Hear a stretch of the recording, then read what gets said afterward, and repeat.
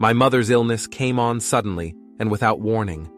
One day she was the vibrant, independent woman I had always known, and the next she was confined to a hospital bed, her body ravaged by a rare and aggressive form of cancer.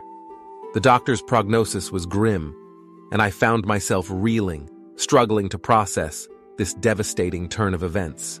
In the midst of my overwhelming grief and confusion, I turned to the one constant in my life, my chanting practice. For years, I had been a devoted practitioner of Nichiren Buddhism, finding solace and guidance in the teachings of Nichiren Daishonin and the rhythmic cadence of Myoho Renge. Now, more than ever, I needed the strength and resilience that this practice had cultivated within me. As I sat by my mother's bedside, chanting softly to myself, the words of Nichiren Daishonin resonated deeply.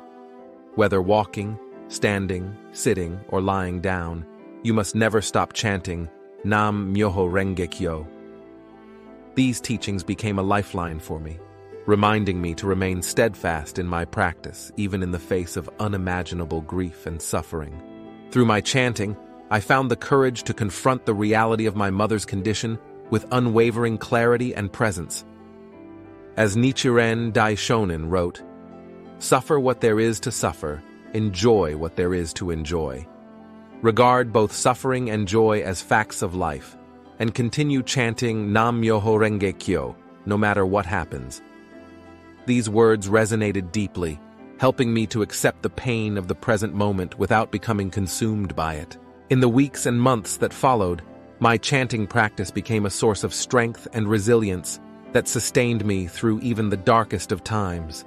As my mother's condition deteriorated, I found solace in the teachings of Nichiren scholar Nico Shonin, who wrote, "The Buddha's enlightenment is not something special or different from our own lives." This understanding helped me to recognize that the path to inner peace and clarity was not separate from my own existence, but rather an inherent part of it. Through my chanting, I was able to remain grounded and present for my mother in a way that I might not have been able to otherwise. I found myself embracing each precious moment with her, cherishing the simple acts of holding her hand, sharing stories, and expressing our love for one another. As Nichiren Daishonin wrote, "Winter always turns to spring." These words became a mantra for me, reminding me that even in the darkest of times, the potential for renewal and rebirth was ever present. As my mother's condition worsened, I drew strength from the teachings of Nichiren Buddhism, which emphasize the importance of cultivating a resilient mindset. As Nichiren Daishonin wrote, "Regard yourself as a lion, a powerful presence to be reckoned with." These words helped me to recognize my own inner fortitude, enabling me to confront the challenges before me with courage and determination. Throughout this difficult period, I found myself turning to the writings of Nichiren Daishonin and other influential Nichiren Buddhist scholars for guidance and inspiration. One passage from Nichiren Daishonin's writings struck me with particular force. The purpose of Buddhism is to enable all people to attain the life state of Buddhahood. This understanding helped me to approach my mother's illness and eventual passing not as a tragedy, but as an opportunity for personal growth and transformation.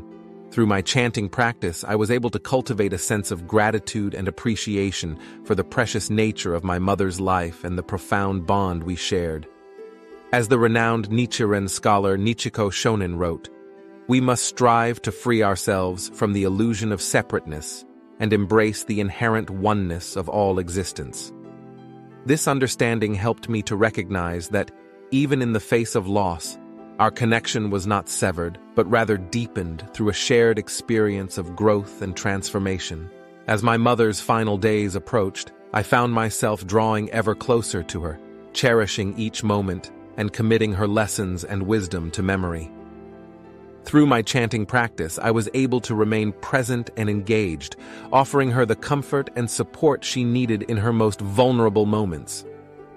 As Nichiren Daishonin wrote, "The heart of the Buddha's lifetime is the heart of all living beings."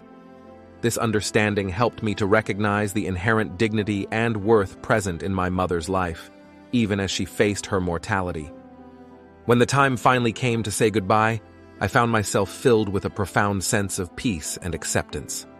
While the grief was overwhelming, my chanting practice had provided me with the strength and resilience to confront this loss with clarity and purpose. As Nico Shonin wrote, "No matter what happens to us in life, we must advance." These words became a mantra for me, reminding me that even in the face of unimaginable loss, the path forward was one of growth and transformation. In the months and years that followed my mother's passing, I found myself drawing ever deeper into the study and practice of Nichiren Buddhism. Through my chanting and the guidance of the teachings, I was able to navigate the complex emotions of grief and loss, emerging with a renewed sense of purpose and determination. Today, I approach each day with a profound sense of gratitude for the precious nature of life, and a deep appreciation for the transformative power of Nichiren Buddhism. As I reflect on my journey, I am reminded of the words of Nichiren Shonin. Myoho Renge is the greatest of all the Buddhist sutras. It is the teaching that enables all living beings to attain Buddhahood. Indeed, this practice has been the catalyst for profound personal growth and resilience, guiding me through even the most challenging of experiences. While the loss of my mother will always be a source of sorrow, my chanting practice has provided me with the strength and clarity to embrace her memory with grace and dignity. As Nichiren Shonin wrote, "The heart runs the same as the mystic law. Therefore, illness can be dispelled by the Daimoku." Through the power of Myoho Renge, I have been able to navigate the complex emotions of grief and loss, emerging with a renewed sense of purpose and determination.